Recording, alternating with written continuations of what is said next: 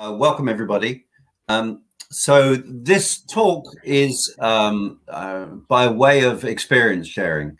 Rich and I used to work at Sun Microsystems, which is getting to the point now where some of the younger viewers may not even know it ever existed. But Sun was a dynamic and controversial corporation that expired in 2010 when Oracle bought it. While Rich and I worked for Sun Microsystems, we were both involved in making the Java platform open source. And that was a controversial thing at the time. And we're going to explain a little bit about why it was controversial. And we're going to explain a little bit about what we did to try and make Java go open source smoothly. In that process, my role was as the chief open source officer at Sun. I was the head of open source. I was running one of the industry's first open source program offices. And the task that we're going to be talking about is very much an open source program office task. And the tool that we're going to be talking about is one that I have not noticed very many modern OSPOs actually thinking about or using. So I'd very much encourage you to consider using this particular approach if you're working in an open source program office.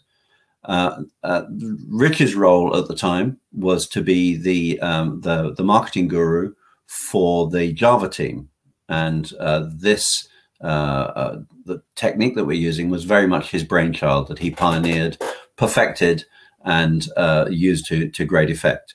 And so we're going to talk you a little bit through that. And on the slides, you see that there's two avatars. There's a little Rich and a little Simon, and that will give you some hint who is going to take the lead on each of those slides. If you come back to this talk later and you want to ask questions, you can use those avatars as your guide to know which of us to email to ask the question to. So Rich is going to take it from here. It turns out that I'd never realized this. Rich is a competitor with Randall Munroe of XKCD because he drew these. So over to you, Rich. Well, thanks, Simon. So why is it so difficult for companies to communicate with communities? Well, it really comes very unnaturally to companies because marketing departments are used to adjusting the message for different audiences, and that doesn't really work very well for developer audiences. So we're going to talk about what happens when you've got some explaining to do, and we had some explaining to do, and we used a really boring old school technique, the FAQ, to solve that problem. Next slide. So companies really don't always get it. A lot of companies nowadays get it much better than 15 years ago when we were at Sun. But a lot of companies just don't really understand the open source ethos, how communities work. And even companies that do understand it have a tough time sometimes matching their expectations and corporate interests with the community's interests when they don't align. Next. So how many of you have run into this problem? You roll out some terrific program that you think everyone's going to love, and out come the pitchforks and the torches. Well, this is a problem that many of us have run into, you know, Simon, why don't you talk a little about what some of our experiences were at Sun with the pitchforks and the torches? Okay, so in many ways, Sun Microsystems was one of the first companies to use open source as a strategic approach. The founding of the company used BSD Unix and used it as the operating system on workstations. And one of the founders of the open source movement was one of the founders of Sun Microsystems. That's Bill Joy. And he was doing that around about the same time that Richard Stallman was working on the East Coast. So Sun's history is very much intertwined with the history of the free and open source software movement.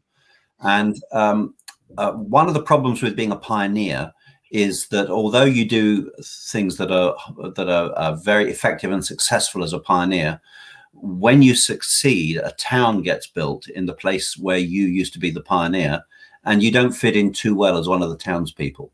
And that was what happened with Sun Microsystems. Sun watched the open source movement emerge. It always had a tense relationship with the East wing of the free and open source software movement. And by the time we got to the end of the 1990s, Sun was fairly routinely in conflict with the free software movement led by Richard Stallman.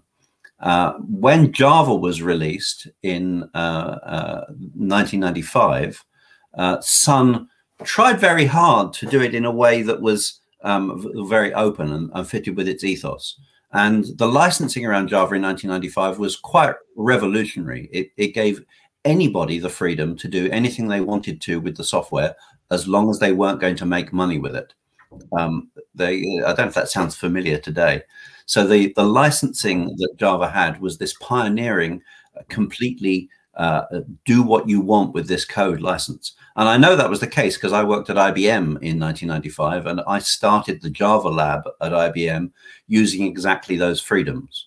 And the whole fact that IBM came on board and popularized Java in the enterprise was all down to Sun's use of open licensing.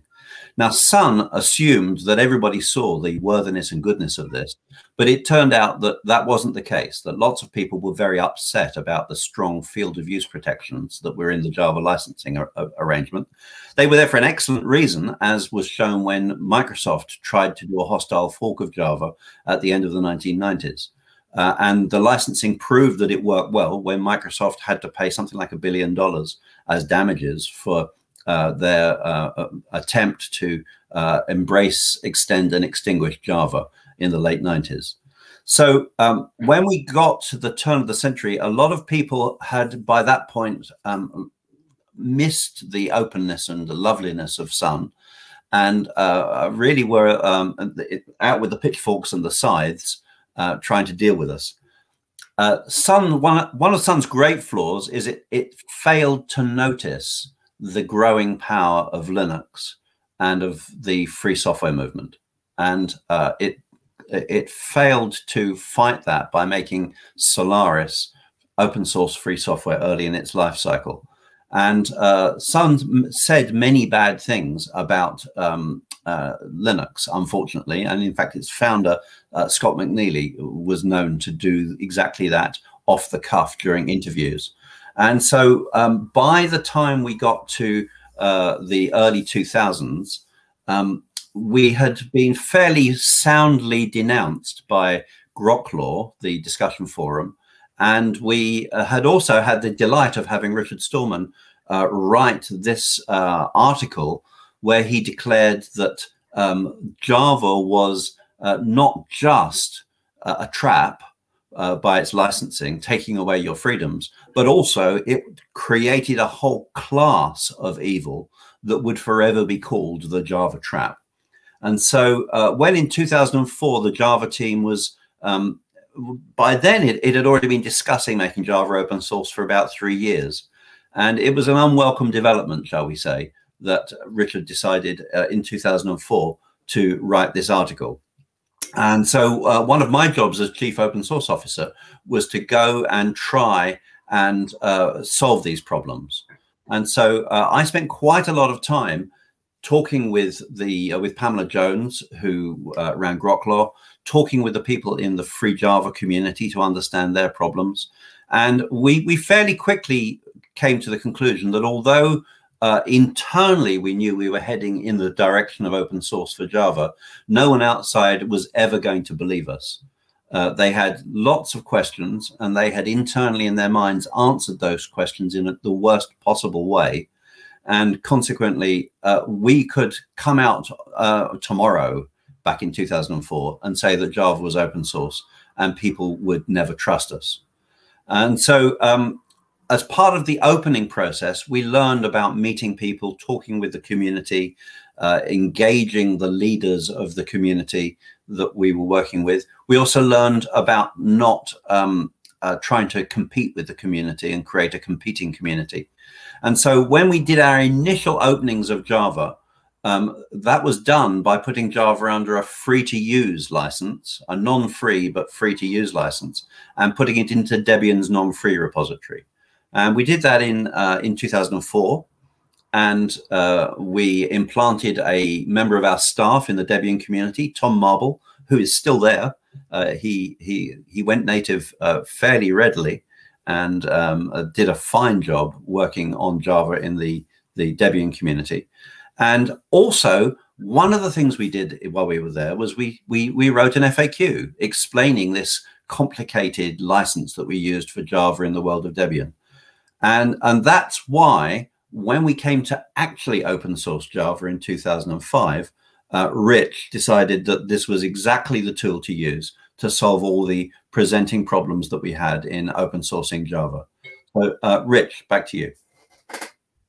Thanks, Simon. So next slide. So we're going to do this in the form of an FAQ. So question, why write an FAQ? Well, the number one reason to write an FAQ like this, I mean, you might have a community that has a very simple licensing. There's no controversy. Developers love you. They're using it. They're adopting it. You probably don't need this kind of FAQ. But if you've got any sort of controversy or things that aren't completely the way that the community would want to see it, this can really help you out. But the number one reason why you want to write an FAQ is to learn the answers to these questions yourself. So writing an FAQ that really peels back the onion and goes deep on the strategy and what you're trying to accomplish forces you, the company, and your executives, and across the whole company, all of the different departments and stakeholders, to test and refine this strategy and really figure out what it is you're going to do. Get everyone on the same page so that there's no disagreement and no cross purposes. And then teach all of the people who have to talk about this what are the messages and how to explain this strategy to the community. And what this allows you to then do is establish trust, because you're being completely transparent. You're putting everything out there on the table so that everyone can figure it out. If you can answer the difficult questions about your strategy intelligently, then you've got a coherent strategy. If you can't answer those questions, you probably need to go back to the drawing board. Next slide. So who's the audience? Well, in a nutshell, the audience is developers. Marketing people are comfortable with having this message for the customers, this message for the engineers, different messages for different audiences, but that really doesn't work for developer initiatives.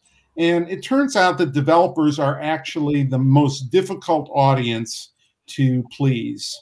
And that makes them the most important audience, because if you can make your developer audience, the people you're trying to get to adopt your platform, if you can get them to be satisfied, pretty much everyone else is going to come along for the ride. And that's because everyone knows that in an adoption-led strategy, the developers really hold all the cards. They're the ones that are going to make the decision. Are we going to adopt this technology, or are we going to go use something else? So if you're a customer for technology, you're going to ask your engineers, how is this thing? Is it good? Is it bad? What should we do? If you're whoever, if you're the press, if you're the analysts, you're going to ask independent developers, what do you guys think of this community? What do you guys think of how this company is engaging? So really, the developers are the key audience. Next slide. What's most important to developers? Well, in a nutshell, transparency. Developers want to know everything there is to know about your strategy. The truth, the whole truth, and nothing but the truth. It's difficult to do this, But that's why this is such a powerful technique. So they want to know the motivations. What are your goals? What are your objectives? What are you trying to accomplish by doing what you're doing? So in Sun's example, why open source Java? What are you trying to do? Whether the developer community likes your answers or not, it's very, very important to put it all out there on the table, to explain what it is you're doing, because the one thing that developers won't forgive is lies, spin, all the things that marketing people often will do to try to adjust how people perceive a company. Developers really just push back at that and say, forget it. We're just not into that. So if developers see that you're on their side, that you're really trying to put it all out there, they can sometimes cut you some slack, even if they don't like your strategy completely. Next slide. Okay, so here's a few more questions. Do I have to answer the hard questions too? Absolutely. You must answer. In fact, that's the most important thing, because adoption-led strategies are not new. Developers know where the traps are. Developers know where the problems can crop up, and they expect you to answer those questions. If you don't answer the questions, it's like a red flag. They're trying to hide something. If you do answer the questions and you answer them intelligently and with depth, then developers know that, even if they don't agree with you, that you know what you're doing. Well, what if we don't know the answers? Well, how about that transparency thing? Just say, we don't know. That works very well. And especially if you then come back and answer the questions later when you do know. Well, what if they don't like the answers? Well, the truth is what's going to earn you the respect and trust to allow you to have a strategy that may not completely solve all of the problems that the community is looking to solve. You may have some goals and objectives that the community just isn't interested in or doesn't even agree with. But if your method for doing this initiative matches up with their needs and objectives, sometimes you can live together in the same community. Go ahead, Simon. One thing to emphasize here is, well, actually, there's two things to emphasize. First of all, the FAQ isn't a static document. It's not something you write once and forget. It's a document that you constantly update as you learn more, and that it's the way you communicate to the whole community, but also to your whole internal team. The second thing to point out is that the FAQ is not necessarily about you, the great source of wisdom and knowledge, telling the poor, uneducated and unwashed outsiders what the truth is. This process is very much about you discovering how others see you. It's very much about you discovering what the flaws of your strategy are once you've embarked on it. It's about you discovering the truth yourself, not just you telling truth to others. And as a consequence, the FAQ used in the way that we're describing here can prove to be very challenging. It can lead you into places in discussion with your internal staff where you have big arguments as you discover that you're doing things wrong and you've got to change things, because that question that you're answering demonstrates that no, you can't. We can't use the GPL in that way with that licensing exception, because it will disrupt our business model. And you only discover that in the discussion that arises from talking through the FAQ. It's very much a learning journey that you're on as you do an FAQ. Back to you, Rick. Yeah, and one of the things that can happen is you actually go through the process and you discover that that developers just aren't going to adopt your technology if you follow the strategy that you have in mind. So then you have a choice: change the strategy, or don't change the strategy and don't use an adoption-led, developer-led model for success. So you've got choices, but at least you won't be surprised, and the community won't be surprised. Next slide. So let's look at an example. So this is from the open source Java FAQ. And so the question is, why didn't you choose a license like BSD or Apache? Well, guess what? That's actually a really hard question. And the reason why it's hard is kind of involved. But there were at the time there were actually three different editions of Java: Micro Edition, Standard Edition, and Enterprise Edition. And the Micro Edition is what ran on phones and small devices, and the Standard Edition is what underlied the server stuff as well as the desktop stuff. And so we actually did two different licenses. We did the straight GPL for the Micro Edition, and we did the GPL with the class path exception, which is kind of like LGPL for Standard Edition. Well, why did we do that? Well, we wanted to drive more adoption of Java Standard Edition, especially within Linux distributions. And so how did we do that? We picked a license that matched up with Linux's license, and we offered that out to Linux distributions. But with the straight GPL for the Micro Edition, it minimized the likelihood that we were going to have incompatible forks. So the value proposition for Java, write once, run anywhere, really relied on API level compatibility across all the different implementations of Java. And we were really trying to stop things from forking. We wanted to get a lot of different elements of the open source world engaged and involved and contributing.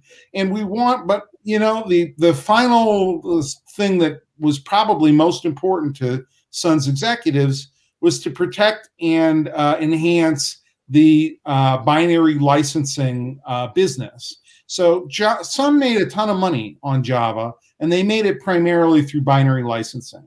So we had this very difficult push and pull between wanting to engage the community and wanting to maintain a binary OEM licensing model. And so we solved it with this sort of hybrid licensing strategy that really didn't please anybody. In fact, I mean, look at Android. Android came out with class libraries that were licensed under what did they license it with? Was it Apache? Yeah, it was Apache, and that was because they knew that all those phone manufacturers, they all wanted to be able to mix their proprietary cellular modems and everything else with the open stuff and not have to publish the source code for it. And it was kind of a non-starter for them unless they bought a binary license from Sun, and that's why Sun did what they did. You want to add anything to that, Simon? No, go carry on. Okay, so next slide. What goes into an FAQ? So on the left side, we already talked about some of the characteristics, the transparency, the completeness, the hard questions, but what topics do you actually address? Well, think about all of the people who are going to engage with your technology. What could possibly make things blow up? What's going to upset people? What are people going to look for? What are your goals and objectives? How is it licensed? What are the terms of participation? How does the contribution agreements work? What are the roadmaps and the schedules, and how will it be released? How will the community come together? How does this play in the overall ecosystem with competitors, et cetera? Where do you get more information? Well, the FAQ needs to cover all of that stuff and needs to unwrap all of these questions to the point where you have really solid answers to all of this stuff, and it all hangs together as a sensible overall strategy. You can have a separate FAQ for your technical usage questions, but the general FAQ, it doesn't replace the documentation, but it answers all of these questions. Next slide. So how do you get started? Well, this is not an easy process. You have to start early. You build a cross-functional team where everybody has has decision-making capacity, and then you divide and conquer. You take the different pieces of the FAQ, you give it to the people who are the experts in your company, and then you continue to meet and resolve conflicts and planning issues and you engage your leadership and force decisions through this process to get to a sensible strategy that's going to work. Next slide. So who should write this FAQ? Simon, what do you think? Well, it's got to be somebody who is bridging the worlds of technical and business. So it can't just be your project lead. It can't just be your product owner in the business. It needs to be somebody who is able to sit between those two worlds. Someone who's really good with words and can craft very carefully sprung text that tells the truth in a concise and compelling way. You've got to have somebody who can resolve conflicts and to bring people together. And you've got to have somebody who understands developers and can engage the developer community and get trust from them. And the obvious person to do that is the person that you've employed to be the community manager for the project that's involved. You could do it with a centralized person from an OSPO. The only challenge with doing that is that person won't be completely aware of all of the issues with the product strategy, direction, and business plan. In our case, it was Rich. Rich was the perfect guy to do this. He's aware of all the issues. He is a conciliator and a bridge builder. It sees conflict as an opportunity to build agreement and move on to the next step. And so he did a great job, and congratulations, Rich. It was really, I think we got Java launched basically because you were on board, although everybody else on the team thought it was them as well. So there's, you know, that's a small benefit for you. The other thing to recognize is that it's really important to have the leadership of the company, or at very least the overall leadership responsible for your product, on board for this strategy, because this strategy is going to create conflict in the company. It is going to force you to face the way your community sees you honestly. It is going to force you to admit what your true motivations and objectives are openly to your team, as well as probably to the public. Your leadership team is going to have to be willing to make compromises to handle hard questions. Otherwise, you're just going to raise all the questions from the community, and you will craft for yourself the weapons that are used to kill you. If you embrace this process, then you will probably need to agree to surrender a little of your control of the product to the process itself. This is really hard. If you're a C-level executive, you expect to call the shots. You don't expect to have the community or your staff call the shots. But if you want to succeed with getting your open source software adopted for your business benefit, you're going to have to get on board and agree with all of these things. The other Rich, carry on. Yeah, I just wanted to mention changing incentives. It's that little bullet in the middle. That's one of the toughest ones, because if you've got a product that you've been making a ton of money on, and all of a sudden the source code to that product is out there for anyone to use, to fork, to do whatever they want with, well, what are the OEM sales reps going to do when they can't buy their next Mercedes because the OEM sales business is drying up? Well, you need to figure out how you're going to deal with that in your company. You need to figure out how you're going to tell your investors how you're going to continue to make money with an entirely new strategy. I think incentives are a really crucial element. Okay. We're going to need to skip on because we're almost out of time here, so we might actually skip over some slides. One big challenge you're going to face is that your legal department will tell you that speaking openly and honestly about your motivations in your product is too risky. And I just want to confirm for you that it is really, really risky. I had to appear in court as a witness in the Google Oracle trial, and I found that that Oracle made me do a videoed deposition and brought up our email correspondence from the process of doing this FAQ as questions during that deposition. That was 10 years later. And also the decisions we made about open sourcing Java during this process became key elements in the Java Oracle trial 10 years later. And all of the materials we used in discussing it were produced by both parties, by Google and Oracle, as evidence during that trial. So legal are right. This is a risky thing to do. And it may well be that risk is too big for your team to be willing to take on. There's no sense in which writing an FAQ explaining your project is a trivial, casual thing to set about doing. Rich, do you want to talk about this? We've got about 2 minutes left. So at the 11th hour, just before we open sourced, did the code drop for OpenJDK, one of the senior executives at Sun tried to stage a coup. Basically said, you know, I've never really been on board with this whole transparency thing. Let's just get rid of that FAQ and do a really simple, small one. This, I think, illustrates why having your leadership on board is so important. Because, you know, there was some people who agreed with that executive, but by then the engineering executives who really ran the show at Sun were pretty well sold on transparency, and they pushed back. But it took a few of us having to threaten to quit in protest in order to get that FAQ published. So you've got to really be sure your leadership has your back. Next slide.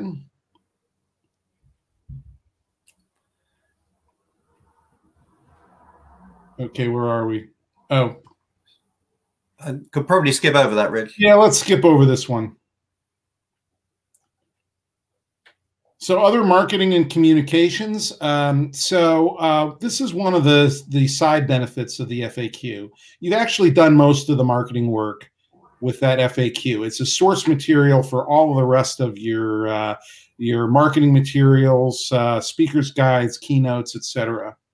So when all of the questions have clear and true answers, and you can just point people at them, you save a lot of time and effort. Next. Okay, so oh, that's another one of yours. You're going backwards. Well, I went backwards. That's getting spooked here. So did it all work? Well, you'll remember back at the beginning of this process, one of the challenges we faced was that Richard Stallman had written an article called The Java Trap, that utterly condemned us in the most coruscating and plain way, which only Richard is able to master. And at the end of that process, we got to this. The GNU General Public License is the most popular and most widely used free software license. The special thing about this license is that it's a copyleft license. That is to say, all versions of the program must carry the same license. So the freedoms that the GNU GPL gives to the users must reach all the users of the program. And that's the purpose for which I wrote it. It'll be very good that the Java trap won't exist anymore. It'll be a thing of the past. That kind of problem can still exist in other areas, but it won't exist for Java anymore. I think Sun has, well, with this contribution, have contributed more than any other company to the free software community in the form of software. And it shows leadership. It's an example I hope others will follow.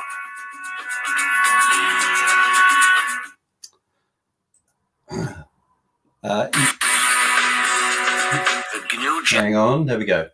The output of this was we actually did persuade Richard Stallman to record a promotional video for Sun promoting open source Java, which really was beyond our expectations at the time. I think it's fair to say, Rich. Yeah, it's pretty remarkable. You know, Richard Stallman didn't change his mind all that often. Yeah, and we got him to change his mind by being completely transparent about what we were doing and why we were doing it. All right. So we're pretty much out of time here. If you look at the rest of the slides, you'll find a how-to in how to do the FAQ. And both Rich and I will be very pleased to work with you on preparing this strategy if you wish. it is a big undertaking, and you need to have your management lined up carefully, and you need to make sure that you are as authentic as possible, because ultimately authenticity is the key to using an FAQ to manage that corporate community boundary. Telling the truth and making it clear that you are indeed telling the truth and taking the questions seriously is ultimately the key to your being successfully accepted. Rich has written, as you would expect, the mother of all FAQs about writing the mother of all FAQs. And there's a link to his resources just there. And a number of other resources are available.